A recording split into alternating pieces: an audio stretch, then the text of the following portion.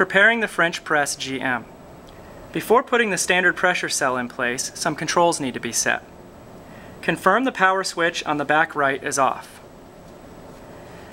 Set the E-stop to the engaged position. Turn slightly clockwise until it pops out engaged. Set the pause run switch to pause. Set the ratio selector to down.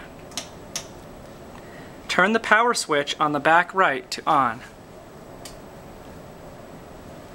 Set the pause run switch to run. The bottom platen will now move to a fully down position. When completely down, turn the pause run switch to pause.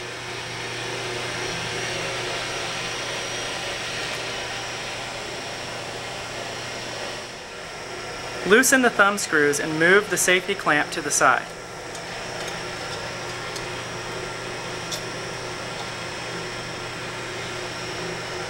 Be sure the platen is clean and level.